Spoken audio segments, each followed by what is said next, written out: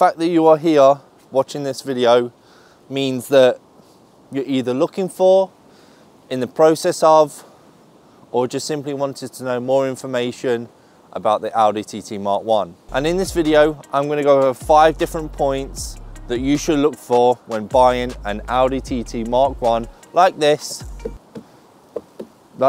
very dirty example in 2024. Now, welcome back, boys and girls, to another Josh's POV video. Now, I've been wanting to make this video for I think it's about 4 years. We finally got around to it. We finally got some time. Now, there is a lot of other buyer's guides actually on YouTube of Mk1 TTs, but points that we're going to mention in this video are completely different to any other points that I've mentioned in other videos. So please do stay tuned, because some of the information, like I said, if you are looking to buy or wanting to buy or in the process of buying a Mk1 TT, please consider these points that we mentioned in this video, because you never know, they might save you a lot of money. Bosh, it's a good start. So, number one, the paintwork exterior. It's probably the first thing you look at when you buy a car. So you look at it, it looks great on the photos. You know, you've come up to the advert, you're like, oh, can I come see the car? You get there, it's a pile of shit. The Mk1 TT comes in plenty of colours. There's plenty of YouTubers that have done videos on the colours. There's hundreds of them around. Some are rarer, some are pretty common. Some are very nice, some are a bit questionable. One of the things to look at is the condition of the paintwork. As for any car, this isn't Mk1 specific, but we want to make sure that the paintwork's good, especially for colours like red, for example. So there's a few, you've got Messiano red, Amulet red, Brilliant red. There's a few reds that come in the Mk1 TT, especially Amulet red. Everybody knows if you've got one, it is peeling the lacquer. There is no Amulet red out of the factory that's lasted the years that it has and not peeled lacquer. So it's always good to walk around the car, have a look at some of these points. So we're looking around the arches, as for every car, but especially we'll see a lot of rust down here. Obviously arches, we'll look under the car in a minute. This is a nice little place for it to rust to. That's always prone to rust, and the wings love to rust here. So one of the things we want to look at is just the condition. Mostly 20-plus-year-old car, it is going to be rusty. You're going to struggle to find one that isn't, and if it is, then it's been done and kept well and resprayed at some point, because no car can last that long unless it's garaged. So obviously that's probably the number one factor when you look at the car. You want to make sure that the car looks good, because at the end, well, mechanically we need to look at that too, but we want to make sure that the car is looking good when we buy it. So as we'll insert a clip in here of my lack of peel. Flashback. This is probably the worst bit. This wasn't as bad as like 5 minutes ago, but Matti decided that he was going to rip some of this off. End of flashback. You've just got to be prepared. So when you see a car that is peeling, the lacquer falling off, you need to realise that it probably will need a respray at some point. And like my car, the TT that we built on the channel, that needed a full respray. So it's something to just factor in when you are going to buy the car, just to make sure that it is something that you are willing to pay. So the next big part is obviously suspension. So the part that actually touches the floor, the wheels, this is probably the most important part of the car, because you need to make sure it's nice, settled, keeps you safe, and everything works fine. So as for every car, first thing we want to check is the tyre tread. We want to make sure that the tyre doesn't have any damage to it. Well, this one's gorgeous here. Very, very, very good tyre. We weren't panning too close on that. We want to make sure that the tyres are good, that we've got tread. Same again, looking in here, we can see we've got the standard brakes there, we've got plenty of pad life. Checking the discs to make sure that they've still got some life left in them. And it's one of those things that does need changing over time. So when we do buy a car, it's one of the things we need to look at, you know, is this going to be something we need to do shortly? Once again, we're factoring in an expense. And when purchasing a car of this age, there's plenty of them that add up. Once we've checked all this out and we know everything's working fine in here, it's always good to have a look under the car. So we'll see, like we mentioned earlier, you can see the sill rust a bit better here. So this is where we normally expect it. There's always a garden behind there. You can insert the clip. Flashback. It also comes with... This car is now officially a garden. So yeah. End of flashback. Of your garden growing in there. And then underneath the car, there's obviously all these suspension components. So with a 100,000-mile car, you're going to see that the bushes are worn out. Obviously a corroded subframe in most cases, because as we know in the UK, we've got plenty of salt, plenty of water and moisture, especially if the car's been bought up or lived in Scotland, anywhere up north or anywhere near the sea. We love to see the corrosion on there. While most of the time it is only surface corrosion. We do just want to have a look and make sure you can't poke your finger through it and there's no massive holes when it comes to the suspension on the front. When it comes to the front, it's pretty sturdy. The trailing arms and the subframe hold it nicely together, so if you do have any holes, in most cases it can be repairable. But once again, it's something to factor in. If you're not going to be doing the work yourself, it does start to add up because we have stretch bolts in there, we have powder coating, we have to get second-hand suspension parts. So, you know, you're a few hundred thousand. 100,000. Damn, that's expensive. Yeah, so then you're a few £100 in, potentially thousands if you're not doing the labour yourself into your suspension and you've not yet got to drive your new car. So that's a big one to look at here. If we move to the back, obviously that all sounds pretty daunting, but a lot of us that love these cars want to keep them on the road, so we've already fixed all that. So when buying a car, if you have budget, it's always better to look at cars that have had this fixed. So a lot of people put coilovers on them to minimise any suspension issues. A lot of people upgrade the brakes. Same with the powder coating it, getting some new poly bushes in there, even if it is OEM ones, just getting it back up to the OEM spec and making it work. Obviously, it will set you back more money. However, in the long run, you won't be paying all the money, the labour and the time to take your whole car apart and put it all back together. So it's worth looking at cars that have already been upgraded, that have been kept by enthusiasts, especially when you're buying off people on the forums who have looked after them. A lot of them will have pictures and history of getting all these suspension bits fixed and maintained to make sure that they last as long as they possibly can. So a perfect segue from Matti talking about servicing the brakes and the suspension and everything, but I'm going to be talking about servicing this. So this is the 180 that comes in all of the Audi TT Mark 1s. This engine is, well, I mean, I'd probably say it's bulletproof. With good servicing with this engine, people have been known, especially on the forums and things like that, people have been known to get around 350,000 miles out of this engine, which for a 180 for a petrol is quite considerate. I mean, that's like diesel numbers.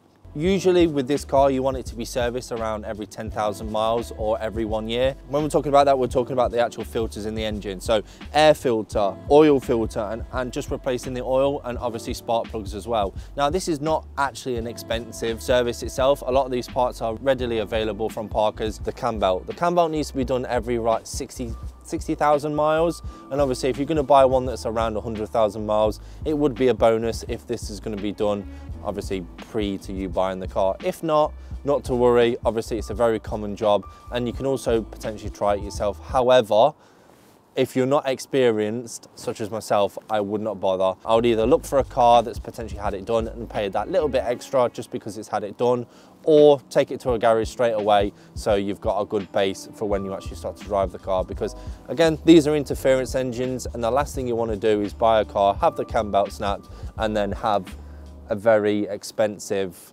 large paperweight. If I can do it, you can as well, and there's plenty of videos of us doing it on the channel, so if you are interested, the videos are there. Just behind the driver's side, we have the fuel filter. Now, the fuel filter can be a bit of a pain to change, and it's something that if you were to try it by yourself, do be aware that the clips that actually clip onto the fuel filter can be perished and has potential to break. Moving a little bit further back is the Haldex system. I would show you this, but it's really deep under the car, sort of like around here.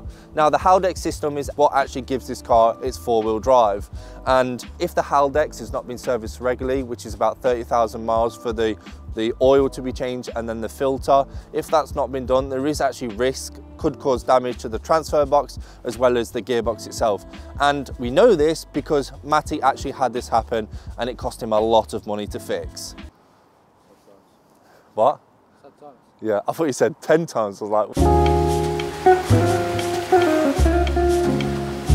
So, the interior.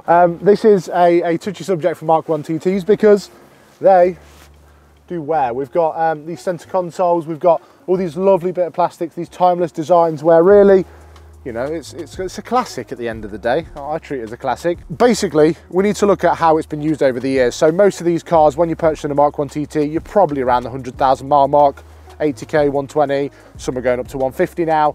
It's one of those where it's going to be used, it's going to have high mileage. Most of these cars are 20 plus years now. We're in 2023, so roughly around there. So there's signs of wear everywhere in the cabin. Obviously this one, as we can see, has been kept really well. We can see the seats are looking good. Obviously these are the pole position seats, so they're very different to the standard ones. The standard ones, some of the things we'll see is the wear on the bolster. Just as you can see there, it's starting to come through. Some people can get it repaired, but one of the main things with that is we could probably attach a picture of it when it's really broken. It's probably just going to be a replacement seat, because the price of having it reupholstered with leather again is rather expensive. So then we've got things across the cabin like switches. We've got some switches inside here that operate some of the things. These will get worn out. These are still nice and black, whereas in most TTs that we look at, these are pretty used up. Sometimes you won't even see what the button actually says. These switches here love to go missing. They love to crack, so there's one here and one there. You pull these off. These are probably, I think, what, 40, 50 quid each on eBay at the minute. They're very expensive for what they are. We've got the switches up here. The hazard switch loves to go on these, and that's a nice one to change. But once again, wear and tear in the cabin is something to be expected. One of the big ones is the steering column. So next to the steering column, especially the key side, if we go to the other side, that loves to be scratched from the key. So you'll see that after 100k miles, that has got plenty of holes in there. And yeah, it just doesn't look very good. So the door cards, the bane of this car, there are so many things that can go wrong on these. We've got these switches here for your windows. These love to break over time. They love to get loose and used up. You can see these are quite used already. Once again, hard to find replacements. It's one of those where we want to look at these, and these silver bits here and the handles are all very used, and they don't look very great. So as we can see, these ones are carbon dipped. No? OSIR carbon. Actual carbon? Yeah, actual full carbon. You're coming home with me. You're coming home with me. We just want to look at these because this is something you might want to tidy up in the future. Same with the handles. If you've got people who are using long nails, they'll scratch the back of this. And overall, these love to break. It's a weird design to have this net thing here, but then again, it goes through the whole car with the boot and things. So these love to break here and here. So that's something to look out for. And well, going into the sound system, as we know, it's not great. Even as the Bose upgraded system, it is very outdated. It's something that we've both changed, and it's something we'd always recommend people change. If you're into your music, if you just enjoy the sound of the car, don't worry about it. But it is something to factor in, that the music quality isn't going to be what a new car is these days. So that's basically what we want to look at in these. It's a really big part of the car. Use it every time you get in and out, and these do wear down quite quickly, so it just shows how the car's been kept for the mileage that it's on. So the last thing I'm going to mention in this buyer's guide is actually making sure that the car has not been in an accident. Now, I know that this car is four-wheel drive. This car obviously inspires confidence, and sometimes can inspire too much confidence, and then that's when the serious problems start to happen. When coming to have a look at this car, obviously get the bonnet up, have a good look round, make sure sort of the fans have adequate space between here, as these bumpers that normally come on the 225s or the 180s are fairly easy to get a hold of. So if the car has been in an accident, the bumper could still be just replaced. However, there could be serious sort of accident damage behind. So yeah, as mentioned, go in the engine bay, make sure that all the fans are not clipping on anything, make sure that the rails as well, as you can just see down there, and the other side as well, make sure they are all nice and straight. Have a good look down. The engine bay as well in this car is fairly easy to navigate. There is a lot of room to see down, so make sure you have a good look. And then also sort of walking down the side of the cars, making sure that the colour between the two panels, etc., are not different. Also, you could do the knock-in to see whether or not it's been filled with filler or it is just metal. So yeah, moving on back around, making sure you have a good look around. Again, the rear bumpers on these cars are very easy to come by, and the differences between colour would be a dead giveaway just in case it has been in an accident. Also, by having a look in the boot, you can lift this little cover up here, which I've already done to save you the ease of me struggling to get that off. You can also have a look here in the Quattro Sport. The battery is here, however I believe the phone does run all the way around in the normal 225s. This can actually be lifted, he says, as he breaks it. This can be lifted out so you can actually have a look underneath here, making sure obviously there's no issues or pushed in parts or pushed in metal towards the rear of the car. Obviously making sure there's no rust, no peeling or any of that nature. and making sure that the car has obviously not been in an accident, because as mentioned, these cars can get bought and sold all the time and inspire a lot of confidence with the awesome Quattro system that they come with. But yeah, don't get caught out with a dodgy car.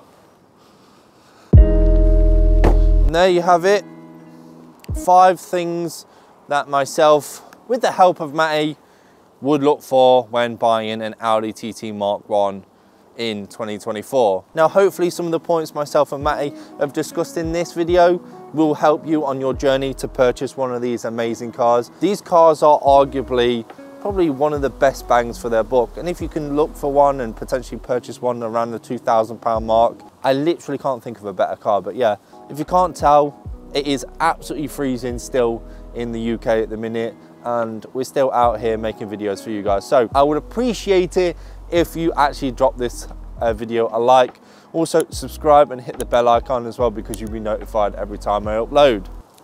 I'm gonna go inside now because it is cold. Enough of me talking now. I'm gonna get going.